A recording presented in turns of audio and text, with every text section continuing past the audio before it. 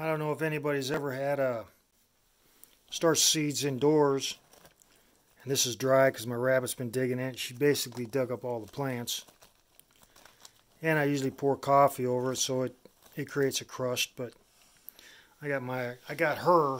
I basically planted this for her, this flat for her to eat, but she ain't eating it, so I'm gonna have to plant a different kind of a grass in there because that's wheatgrass, as you can see by the seeds. But I use this dirt, and it was a topsoil, and I usually use to start seeds. I usually use a seed starter like core, like coconut husk or coconut hair, and what is them gold stock? Anyway, it's it looks like styrofoam, but it's not.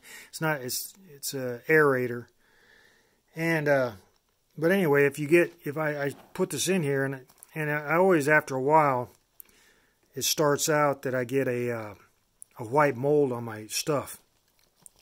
And the best thing I've ever found out was to get rid of the mold, cinnamon. Just buy like bulk cinnamon in a shaker and shake it on the mold. And I mean, you still might have some, but it doesn't spread. It quits spreading, and it gets rid of it.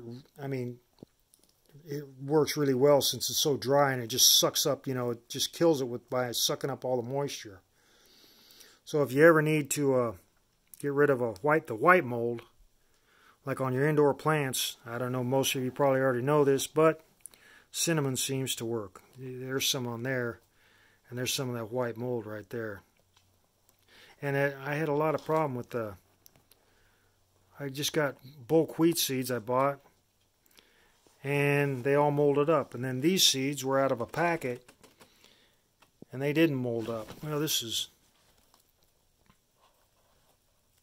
My rabbit's supposed to be taking care of this. This is her little garden. She's supposed to be she's taking care of this. She killed about everything in here. And she's been working on this, digging through this, and completely eating her parsley away.